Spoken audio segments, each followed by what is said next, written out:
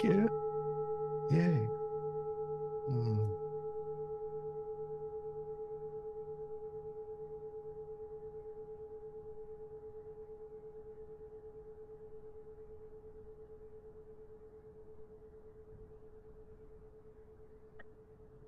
So, can we put the lotus up on the screen? Yeah. Oh, um, can you see alive to the world here? It's cutting off a little bit the bottom and my laptop. It's underneath bodhicitta. Yay! There it is. Hmm. What a lotus coming out of the ocean there or the lake. Hmm. Just leave it up there for a moment.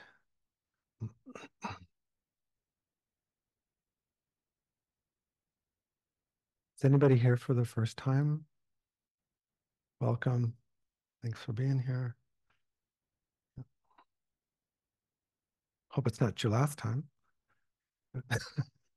It's okay to come once, like uh,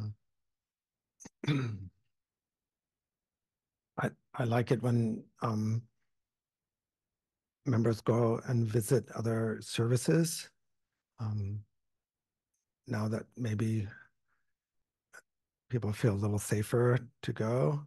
Um, and I don't have time to anymore, but I like to visit other sanghas or even other churches or whatever, um, and establish relationships and friendly things. So I welcome visitors.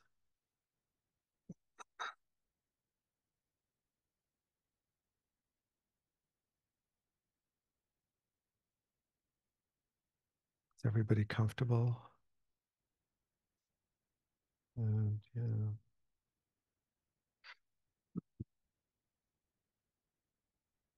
So as part of Losar, uh, I wanted to have this introduced back then, but we'll just pretend Losar New Year's is still happening, right? So, because it is. So mm, I wanted to have a visual, want to have a visual to let people know all the different activities um, we're doing here at Lion's Roar and how it kind of works in a visual way, or at least how I visualize it.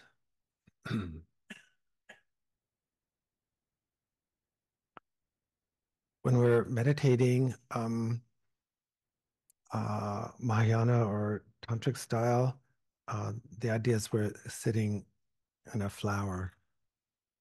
Okay, um, that's not so important from maybe Hinayana point of view or even Mahayana, but from Vajrayana tantric point of view, you we're trying to take on the qualities of whatever Buddha form we're working with. And since they arise out of lotus flowers, we have to be sitting on a lotus flower. The lotus flower is a big symbol um, coming out of the mud and continually opening up. I guess all lotuses don't open up all the time, but the metaphor of some do, right? They always seem to be open. So that's why we like the lotus flower. Actually, all the traditions of India, we like lotuses, don't we? So one of the logos for Lion's Roar is the lotus flower. Another one is the snow lion, like that. So when we're looking at this artwork or diagram, imagine that you're um, right now sitting on a lotus.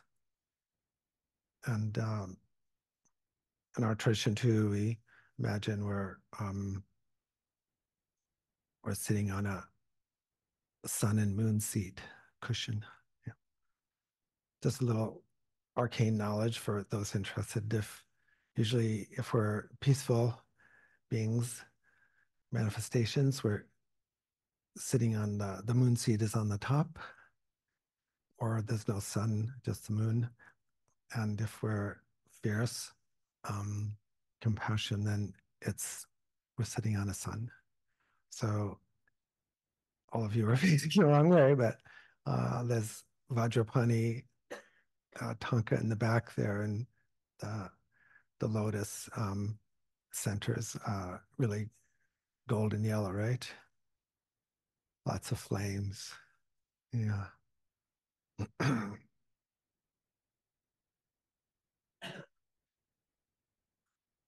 But uh, Shakyamuni generally is they're flashing out that like a moon seat, very soothing. Any other astrological cancers here in the room? We love our moonlight, don't we? So one of my favorite sadhanas or practice manuals that I received early on from my teacher is a meditation on Tara that's called Moonlight to Open the Lotus Within. Isn't that nice? Moonlight to open the lotus within. And an important meditation that perhaps we'll do next time we do a residential or overnight retreat. So I'm doing a shout out to Ellen here to remind me is if there's the moon when we're doing it, then it's nice to meditate outside to the moon and then put out some bowls with water and then meditate on the reflection in the bowls. Very traditional kind of meditation. Moonlight to open the lotus within. Mm. Also, when we're sitting on our lotus, uh, is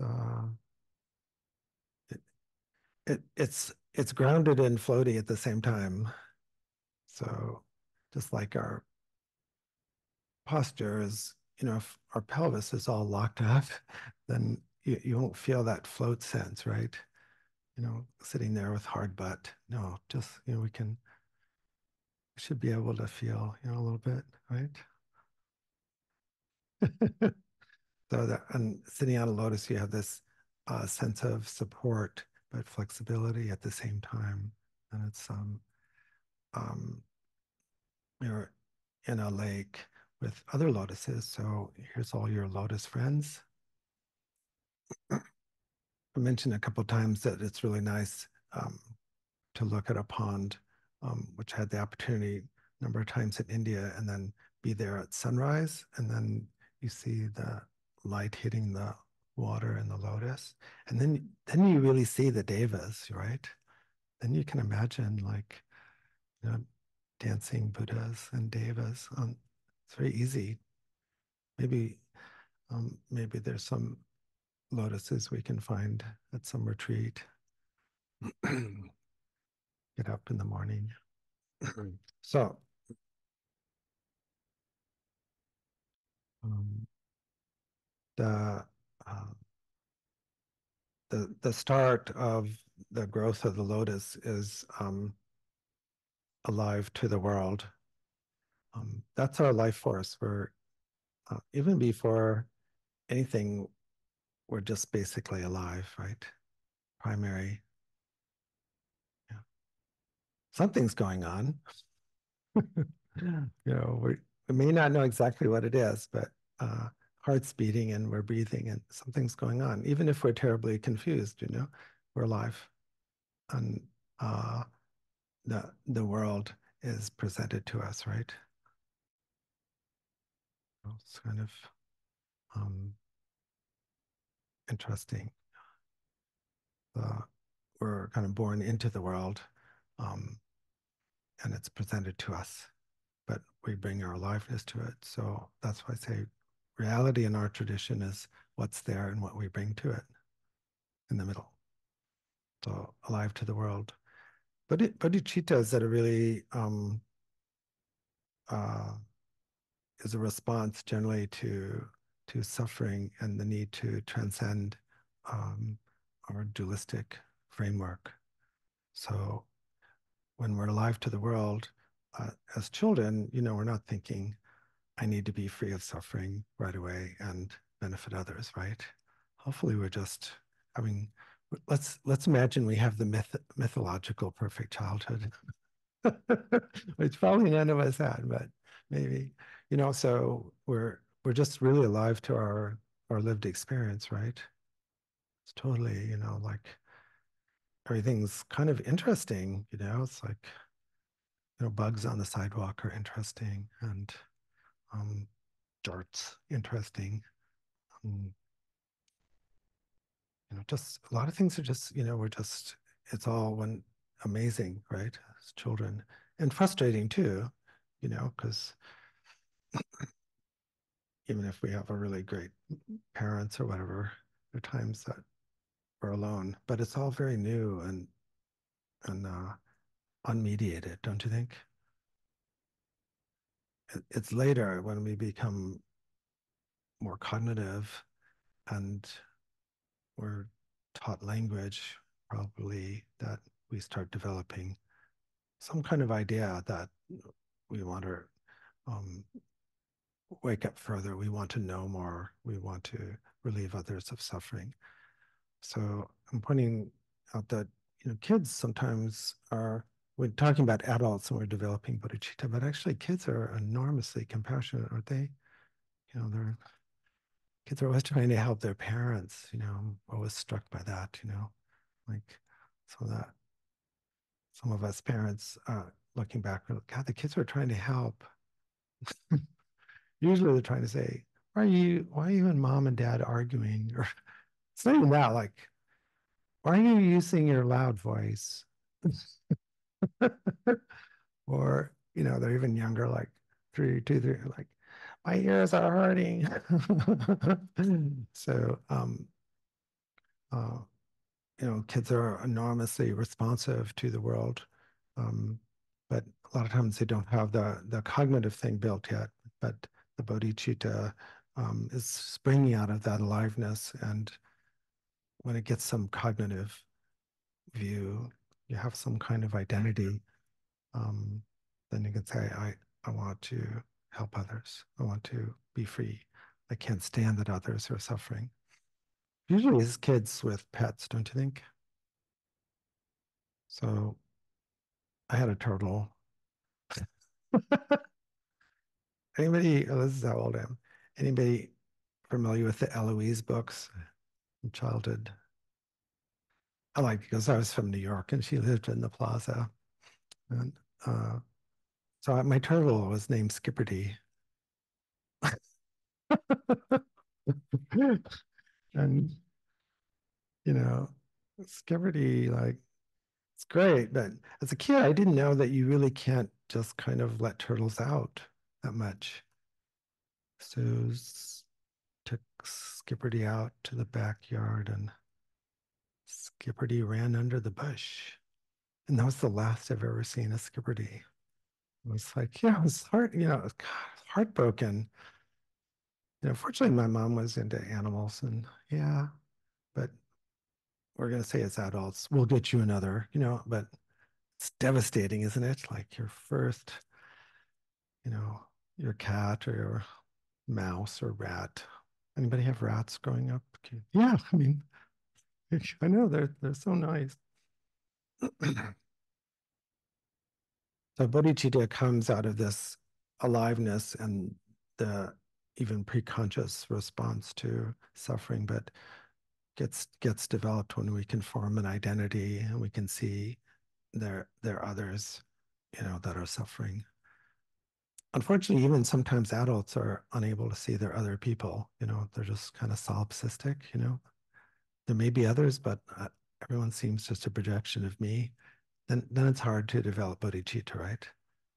Develop bodhicitta, you have to have this balance of we're kind of the same and other at the same time. I'm a turtle, but I'm not a turtle. How's that work? But I miss my turtle. So, what's the turtle thinking? Do turtles think? My turtle thinks. I was sure of it. So this is the bodhicitta world where you start exploring suffering and identity.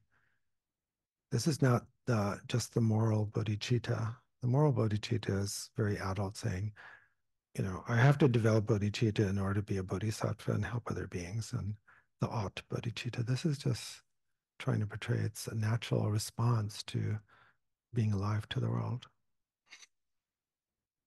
Um, Guru Yoga is central to tantric practice. Um, uh, it is the central point of Vajrayana Buddhism. Sometimes people miss that, so I'm just putting it right there. Why is it the central point? Is because when we're doing these prayers, um, if you're paying attention, you're making a resolution to have the same qualities as the Buddha, right?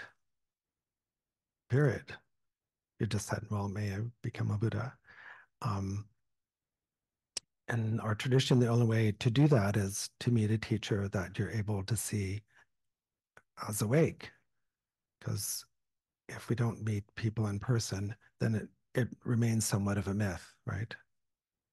You actually have to spend time for it to sink in, to absorb the Buddha qualities of somebody that you've become familiar with. It's that easy.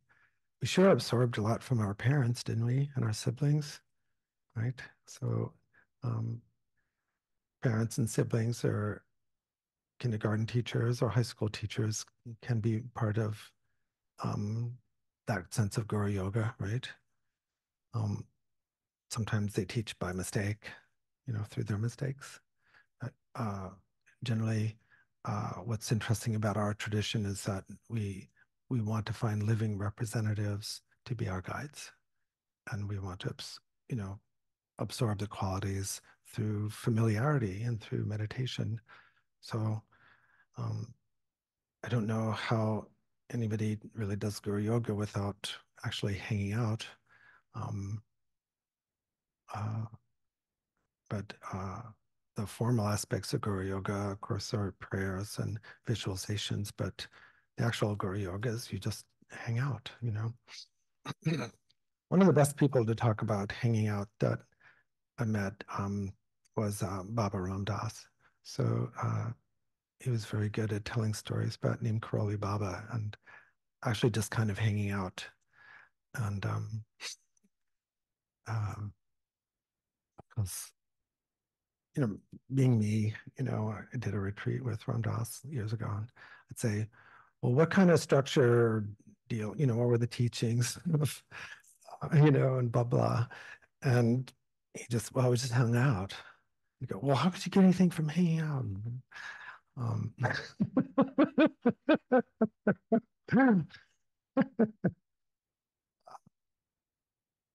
yeah, so that was nice, So um, uh, I actually still have like back in the day, if you did a retreat with Ram Dass, he used to give you a mala with uh,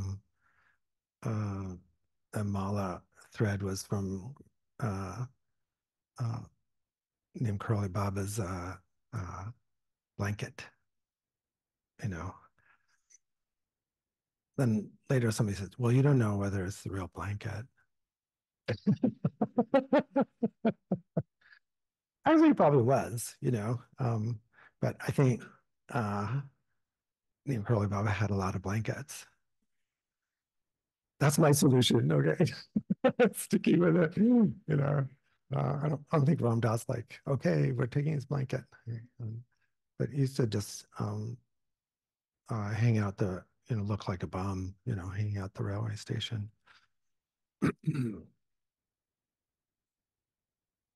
As the lotus grows, I'm just seeing the center of the Middle Way Community Project. So that's kind of hard to understand. What is that? Well, the idea is I want the temple here to be a community temple, not just for us, but for as much community that wants to come here. So that's why we're developing the spaces here and developing the garden and developing a pavilion and having concerts and badminton and little Buddhas and things like that. Um, People are more likely to come to outside things if you want to invite guests and parties or music or something like that, then they will come to a service, right? So we're going to develop the outside and the inside with the idea that we're going to try to be in the middle. So one of the fundamental metaphors for Dharma, it's not a metaphor, teaching is just take the middle way, the via media, right? So take the middle way between extremes. So we want to be in the middle. We want to be a middle ground where people can come from different faiths and different political and different ethnicities, together. Because the tendency is we just want to stick with people that look just like us and talk just like us. It's very difficult to um, get a group of people um, consistently that come from different socioeconomic and racial things. Very difficult. When I meet with other people and we get beyond the kind of the jazz of it, um, then we all say the same thing. Whether we're meeting with Mongolian leaders or African American leaders or Vietnamese, it's really difficult. We could have a discussion about that.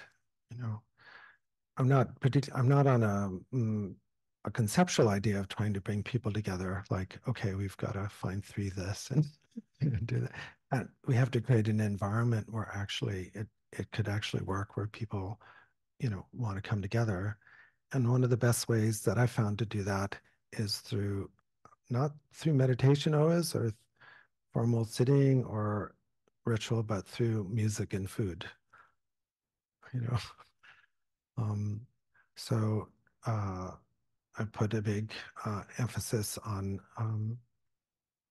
uh, people, doing musical.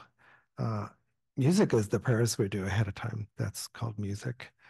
And then we have music as I walk out, and we need music coming in too, right? Eventually, you know. Um, so I'm very happy, just uh, uh, Mike Hatfield's willing to come back and bring kirtan now, back on April, correct? Yeah. So uh, kirtan's a sing-along, is a sing-along event, really. So I'm looking forward to do that. If you want to do tantric practice, it's not enough to have bodhicitta to meditate, to think your teacher is awake. You have to sing. I heard some like gasping. It was why is that so? I don't know. Is it? I don't know. So um, singing is singing together. Singing goes deeper lots of times. Poetic singing, particularly mantric singing, goes deeper into the mind than lots of times narrative discourse. And the singing, uh, when I say singing, I'm including mantra, mantric singing or just singing will get us through difficult periods where absolutely nothing else works. It's really interesting. So one time I was like, I like little balancing things. I was always thought it was totally cool, you know, like high, going to the circus and seeing the people on the high wire, the flying Karamazov brothers or something. Um, so I was even trying it on the balance beam, and the coach, this was like in junior high, it said, try singing a song while you're walking on the beam. It's really interesting. So the singing, particular kind of singing, um, will be of great benefit to us. But in Vajrayana tantric dharma, it's all about show up and show me. Show me what you got.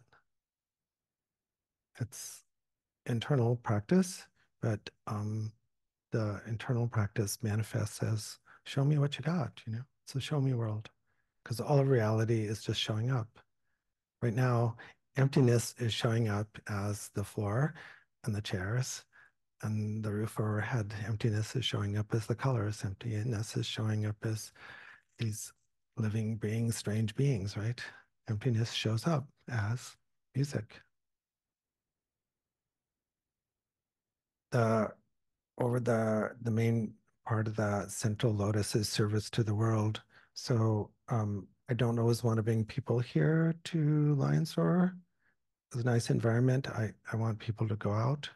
So that's part of chaplaincy, but also, you know, visiting uh, other groups and being peacemakers or just being interesting. Um, so I haven't had time to do that, you know, so I have friends that go, you know, to local synagogues and Dharma centers and mosques. So the, I have to improve my Arabic, you know, so at least I can say inshallah, right? Like, or salam, right? Yeah, salam alaikum. So, uh, hmm, very good. Yeah. So, we're not going to get world peace unless we learn to speak people's languages. At least something, you know. It's like, you know, at least bonjour, comment ça va? You know, I mean, just it's just so amazing how just a little bit of language and a little bit of singing brings people together, don't you think? Yeah. So at the top, I put the arts and I put expressions. So by expressions, I just don't mean the expressions that I'm hosting with Clement, but um, it all comes down to we're expressing ourselves. Actually, you can't help doing it. You're all expressing yourselves as strange bipeds who are mostly hairless with cloth on them, you know. We can't help it. So we're always expressing ourselves. So if you think, oh, I don't know if I like to express myself, well, the silence is deafening sometimes. So the, the central part of the lotus supports the very essential petals, you know. So you can see, um, I've tried not to put everything on there, uh, but before I did do the poster or put it on the website, I thought I better take it to the Sangha because there's always things we don't see, right? So you know, we might be able to add more, but um, I'd like to open it up to see if I'm doing something useful here and people um, could offer suggestions, or I guess you could say, take that off. But what's fun got to do with it? But it's really got to be fun, or I'm not going to do it. So that's for me. So can we open it up to a little discussion and see if people have some? Um, it's okay. It will hurt my feelings when you say this means absolutely nothing to me, but I still need to hear it.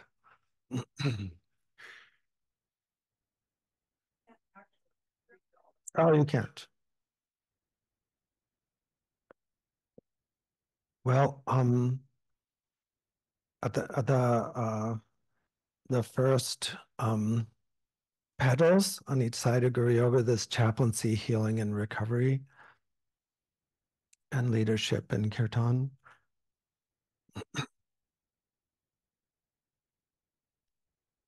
And then going up on one side, there's fun and maintenance. They're not quite the same size, but I think cleaning can be Well, I don't know if it's reversed or, but somewhere along the line you should be seeing the lotus, and one petal says fun and another petal says maintenance. I don't know. It doesn't really matter which side it's on.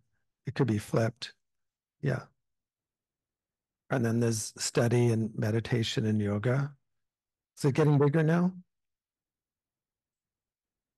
Oh, so it's been really small. Oh, I'm sorry. I thought you'd be able to read it.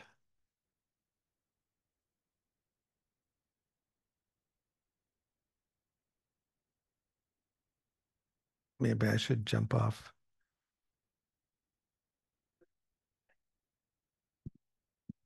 Yeah.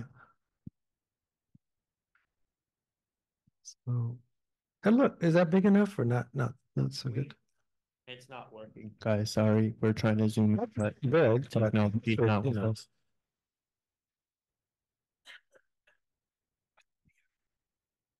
so on either side of middle way community project study, meditation, yoga, like I said, fun and maintenance.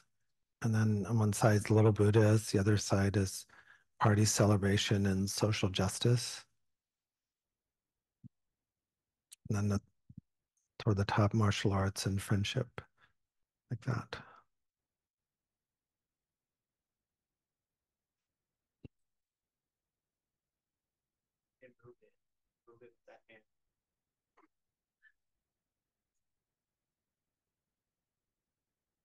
They're getting bigger now? Oh, good.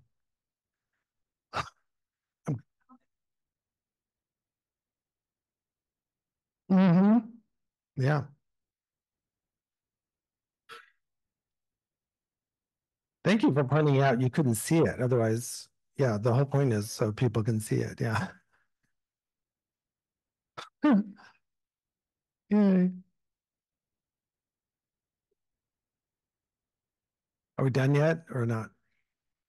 Uh, oh, that's okay. Yeah. Are we missing anything? Yes, sir. The mud. Yeah, that's a good point. So that was something Patty and I talked about. We'd probably need like uh I'm open to doing that. We need, to have a little longer, like maybe, if it's a sheet, it would be like 11 by 14 or something like that. But yeah, I do like that suggestion. What's your name, sir? Oh, country, very nice. Sangha. So the mud's a very important metaphor that it's uh, part of the lotus visions. So we could do that. We could, make some mud and we could put a turtle. We could put a couple of like old tires or something, at the bottom of the lake there. Yeah, good. Okay, we could do that. Yeah. I had a question. Yeah.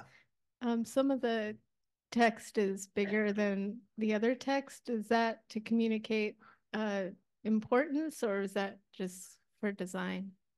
That's a little bit of importance to get the the bodhicitta and the creating community service and expressiveness is the a big push, and that these other things depend upon that, like that. Uh, so that bodhicitta doesn't become totally a private thing. Uh, we have a teacher, so it doesn't become just for me. We have community, and then there's a sense of service, and finally there's like expression, like and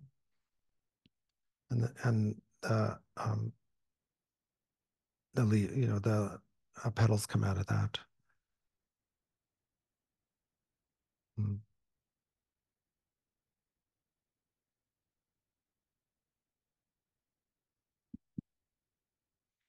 So when making, there we go. When making something like this, I always think, what's the end goal? So is the end goal who's the viewer besides just us? So I think, do we need more information or less information depending on if it's just the Sangha? Do we need a key? Do we need a what?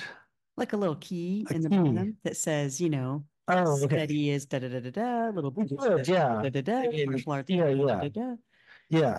Because I'm just thinking, who's the end user? If the end user is the Sangha, this is probably fine. But if the end It's user, got to be everybody, or it right, doesn't if make the end sense. user is for the Right. community, then we probably need to Yeah. make it more. Yeah. Why I want a visual, I like the lotus anyway, but I wanted, it has a certain linear quality to it because of the stem and it's kind of rising through, but then it has this 360 kind of idea also. So it's non-linear and it's continually opening. So yeah, we'd have to explain, why do we like flowers and lotuses and yeah. And not to make it more complicated, Yeah. but I will offer it. Yeah, go. Yeah.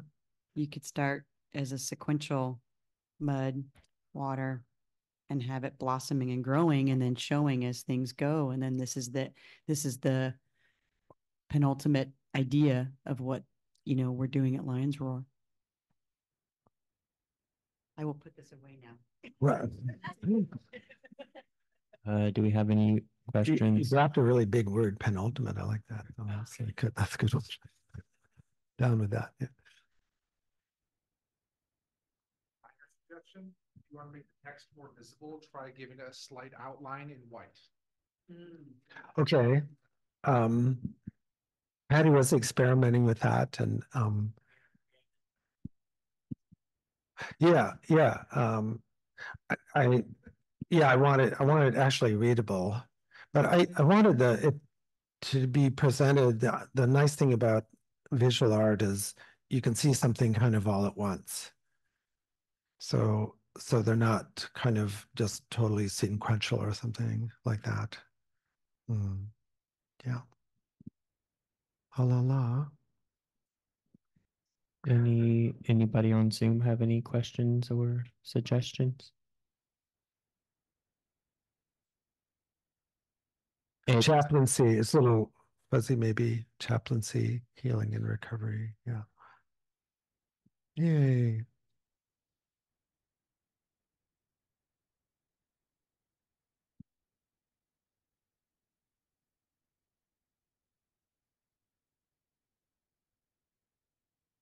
What's leadership mean, Lama? Leadership has a lot to do with the sign that's in the kitchen. There's a long sign at the top that Heather made called Bodhisattvas Look Around for Things to Do. So we don't have a huge staff here, so even the Vajra cleaners, it's kind of voluntary and self-regulating. So it's taking responsibility, like instead of thinking, well, I joined a club and other people will pick up the towels, or so there was a wonderful Zen teacher who was a male stripper and impersonated Tommy Dorsey from San Francisco. Anybody and what was his Dharma name? I'll think of it in a second. But pardon me, Isan, correct? Thank you. So he there was a turning point in his book that David Snyder, who I know wrote a book about Isan and Roshi, and just picking up some trash in the hate. Interesting. Just kind of, I don't know if anybody was in the hate in the 60s or 70s, but it could be pretty funky. Now it's kind of gentrified, isn't it? So, but just taking responsibility. I'm going to do it. And then he, of course, went on and started Hartford Street Zen Center and all that. But incredible sense of just responsibility, and I kind of I liked him, and kind of fun in a bitchy fun kind of way, kind of person. Did anybody beside me like spending time around your son? No, me. Yeah, but yeah, so something like that. So, like, okay, if who else is going to do it but us, right? So, leadership means we're not just thinking someone else is going to be responsible. Not that we're taking. It's not about management or being on top. It's about modeling. Just taking responsibility. So, hey.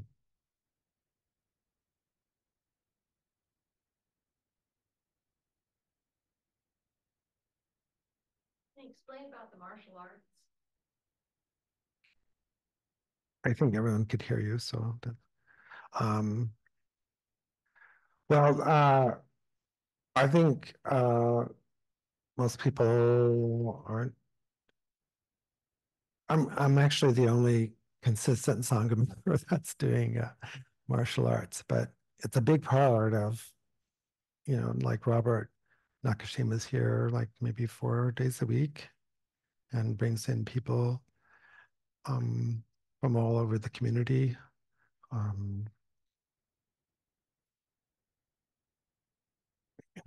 So I kind of, it was like confession time. I've kind of given up on trying to get people to do some kind of martial art training.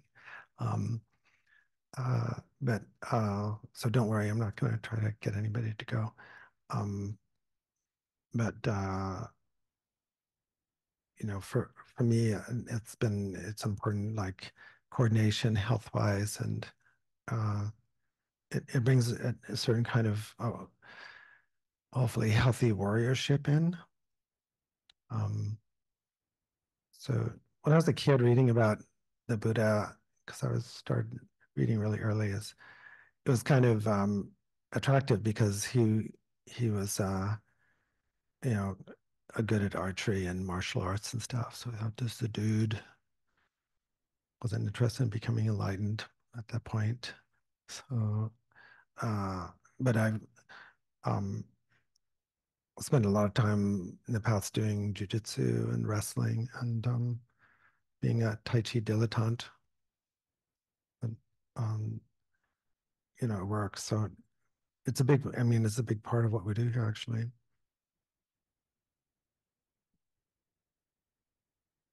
Pretty much. It's on the website, I hope, or maybe not, but like Tuesdays and Wednesdays and Thursday evenings, Saturday at 9 o'clock is the big class. Yeah. Oh. Most people find him difficult to study with because he's traditional. But all my teachers have been really traditional, and it's very consistent. Asian teachers don't tell you you're doing great all the time, and if you're not making any, if you're doing okay, they don't say anything generally. If you're screwing up, that means that you're totally screwing up. So I really respond well to that kind of teaching style, obviously. So that's then, but American style is you just kind of let people kind of wave their arms. So it's difficult practice actually, but it has been good um, uh, good training for the inner yogas. I mean, I've done the inner yoga training. That's we sometimes call it the 6 yogas of Naropa or Salung Tiglay training, because many of the ways to work are very similar like that. So Tai Chi is difficult because all our moves are, or karate, jujitsu, because all our regular daily moves tend to be disjointed, and you have to move a certain way, and you're really working with the chi or prana or lung, and doing it's difficult, right? So for those people that are able to make and keep tantric commitments, they can do the Salung Tigle practice, the inner yogas. But doing the inner yogas, whether you're doing it through kind of a Argu Gelug system or Nyingma system, are actually extremely difficult, you see. Or, because the whole setup kind of goes against the normal way we set up our body and mind and identity, right? So a lot of times people think, oh, I'm going to do some Salung practice and we'll just do this and do this or stand on my head. But, you're actually not engaging it properly. It's the same way as just kind of waving your arms doing Tai Chi. So they're actually they come at the end, as some people know, generally after someone's made, refuge commitments, bodhisattva commitments, tantric, because the practices, as some people know, in the audience here and my Zoom, they're difficult. And the tendency is like you either get discouraged, like I can't do it, or your teacher's wrong or bad or stupid or something, and you can't do that in Tantra. You can't like be thinking, well, got this far and now my teacher just doesn't understand me. I was doing so well before I started doing the inner yogas. There must be something wrong, I'll go find another teacher. And that happens, of course, but by the time you do the inner yogas, your basic maturity is hopefully pretty high, so you're able to have a high frustration tolerance. I have a very high frustration tolerance, or we wouldn't have a temple here.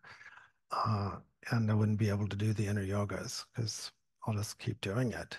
But the inner yogas are as difficult as doing, probably I would say in some sense more difficult than doing the martial arts, because not only usually with martial arts, people aren't saying, okay, now you have to take bodhisattva vows and you have to regard your sensei or sifu as enlightened master, but it works better that way actually. So of course, we're all human beings and teachers they have their foibles, but it's if you want to do the highest yoga practices, you have to like go, well, it's going to be hard and frustrating. So it's very similar to doing martial arts, like that. Because you just keep doing it and you go, I didn't get it. And then after about 2,000 tries, then you go, oh, okay, maybe I'm getting it. Like that. So there's actually quite a big leap from Hinayana to Mahayana, and then quite a big leap from Mahayana to doing Tantra. And frankly, just only a few people can do real Tantra. Just have to say it, because you're making commitments and you have to take leaps that you have to do willingly, So a good teacher is not going to push somebody off the diving board. If you push somebody off the diving board, they don't feel the leap, right? And it's abusive, So there's very few people that are going to want to jump off the diving board. Yeah, because it's difficult. So long answer. I don't know, maybe we could put other things in here like gardening and, meal prep but if people start from a sense of respect for our lineage and our teachers, and we start from a sense of healing and recovery, leadership, and we start singing early, then it goes better. If you teach kids to sing early, then it'll stick with them, right?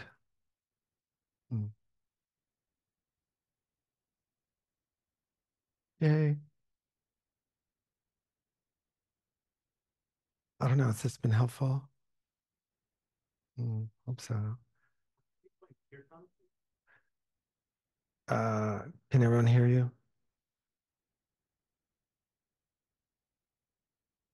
Could you explain kirtan? Well, Mike is here, so.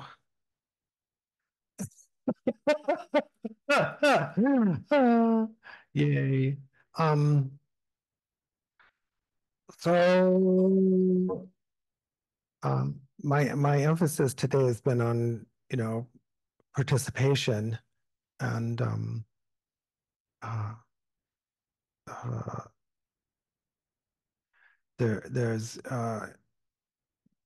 when people blend sounds, I'm just being kind of scientific, but when people blend sounds together of a certain vibration, then your chakras are going to open up, and there's a sense of bonding that happens that won't necessarily happen through just having a meal together like that. And we're actually very much hearing beings, and it's extremely helpful. So the idea of having someone is able to keep up the rhythm and keep up the beat and work with tone is so much what yoga and meditation is all about. Because balance and tone and rhythm and beat is like the life force, right? So when they cut out music classes and school and kids don't get, they're not musical, it's very difficult. And then people get shy with their own voice, right? So the voice and the sound is really important. There's a whole history of what kirtan is coming from traditional sources, and Mike could speak better to that, But the name of our center, and all our affiliations are the Lion's Roar. So the speech is important, and Lama Tsongkhapa in the future will be the Lion's Roar Buddha. So it's Lion's Roar. You're actually saying something. You're actually expressing something, and making a sound. And so, singing early on in our practice is very useful. That so people connect with the teacher, they connect with the ideas somehow, healing and helping and taking responsibility, and then the song can put it together. But I know growing up, people become very shy or like, I don't want to sing unless I can be, on the opera stage or something. So that's sad, right? So when I've studied with my teachers, I mentioned in soak offerings or Gana Chakra offerings, you don't just get to sing along to the Dakini song or something. You're put on the spot and made to sing. So there's different levels of Tantra. Beginning Tantra is we let you sing along, but more advanced Tantra is you're on the spot. Because the world is always asking, tell me how you love me, right? That's it, Show me your love right now. That's the tantric approach, right? So when the plane's going down, you don't want to say, I'll get back to you.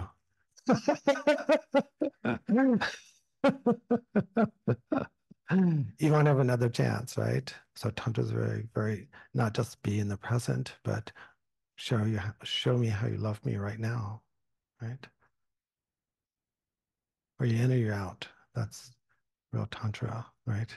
No lukewarm uma, no lukewarm avidute. Like you in, you're out. You're in, then be in. If you're out, that's okay, you're out. But highest level tantra doesn't mean like a big mush of everybody gets to be everybody. No, it's like, show me your love right now. What do you got? It's like that. So that's a fun part. And kirtan's fun. So we'll see. Yeah, okay. Good questions. Maybe we're coming to the end here. hopefully you all feel fulfilled and feel a little hungry too. We have some food, no? Mm.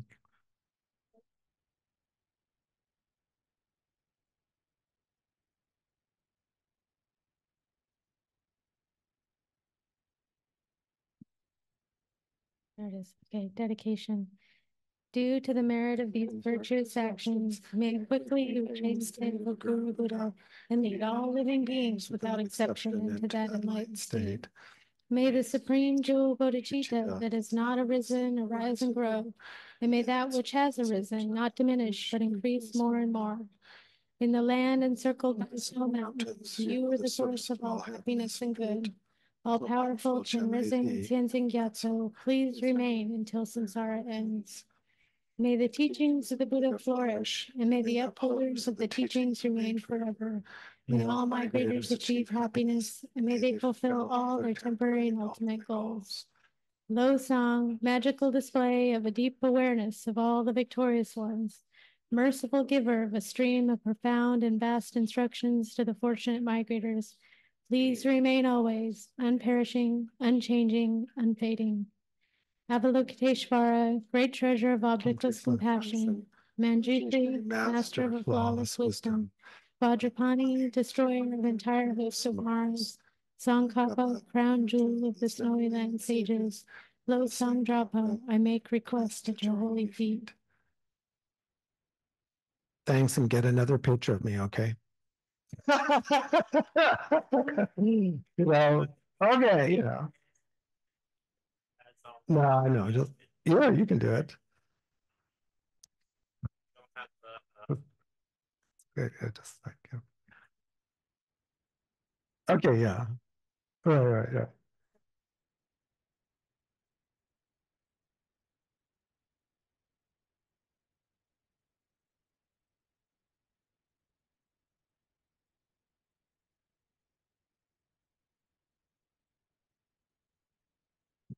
Back.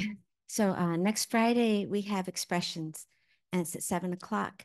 And there's music, poetry, dance. It's amazing. And it starts at 7, but if you come at 6, we'll put you to work.